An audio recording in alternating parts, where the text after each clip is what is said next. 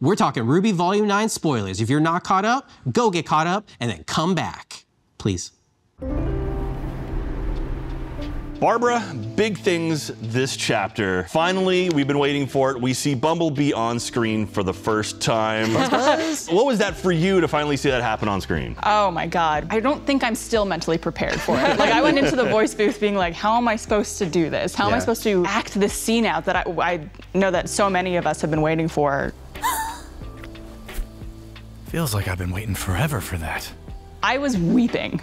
Like, couldn't breathe, weeping in that moment. I think the design for that scene, the writing of that scene was just so perfect for that moment. It was the culmination of so many things that happened between Blake and Yang, and finally getting to get to that moment, I think was just so meaningful for me and Erin. I have so many feelings of it, but I think like a lot of the characters kind of hinted in that moment, like, finally. We've been waiting for a while. But I think it was done in such a beautiful and perfect way. It's been so hard to sit on that for so long. Yeah. I mean, because, you know, we obviously knew this was coming for a while, and then we wrote this a long time ago. 2020. In 2020, Yeah. we wrote it. We've been like, just waiting. I think we've also known this was gonna happen like even before Volume 1. It's been a thing. It's like, it has been a thing for a very long time. We're very happy, and we're happy for them, and I know there's, you know, a big community out there that loves to see it.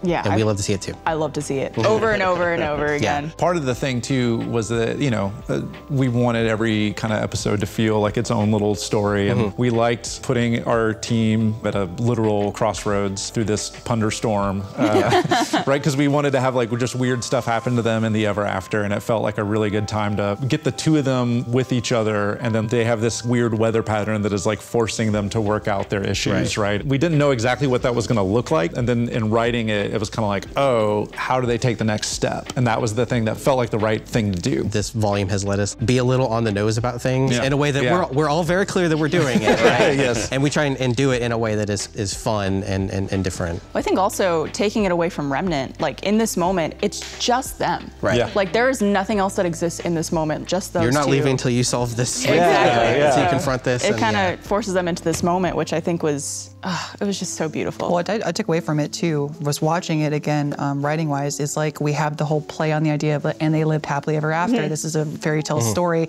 Well, they're living happily in the ever after. This might not be the end for them. This is the beginning of their new relationship. We've seen their back and forth. They're literally addressing their emotional conflict, and now together they will leave changed, but whole. You know? Yep.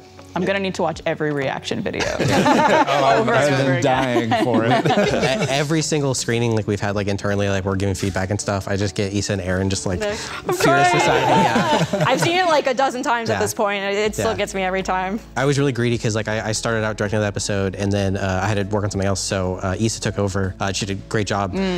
That one scene though, I was like, I'm still gonna do it. I'm still directing this one. It's funny because I really wanted to write that episode. Everybody wanted it. Yeah. Actually, what I really wanted to write was the reversal of the fairy tale stuff, but it was like also pretty good secondary reason to be able to write that scene. Well, yeah, I mean, talking about that, you know, like RWBY has always been kind of steeped in fairy tales in general, and this one is an in-world fairy tale. Like you're writing your own fairy tale inside of a fairy tale. Like how was that structure important to this season? It felt like it gave kind of a clear path for the characters to follow, right? Like we were trying to do the same thing that happened in this story. And then even as our characters are learning that it isn't always like it is in the fairy tales, and the fairy tales aren't really real in the sense of the simplistic emotional messages, they actually learned that this fairy tale they've been following is not, like it's a lie. And so it felt like a great moment halfway through the season, this goal that they've had the entire time, this friend they've made in the cat, to suddenly feel like, wait, why didn't the cat tell us everything? And now we've run into our old friend John, and he is literally old. Old friend. Our old friend. And was a part of the fairy tale the whole time because of this weird, crazy time business. We're just like, if we're gonna be weird, let's get weird with it, you know? Like, we talked about that a lot of like, it's something I think felt not as interesting as like just seeing John. And it was like, so how do we do something with him? And you know, we'll explore this more as the season goes on, but I mean, he spent a lot of time by himself. I mean, look at that hair. Yeah. You can tell. Oh no, he's hot.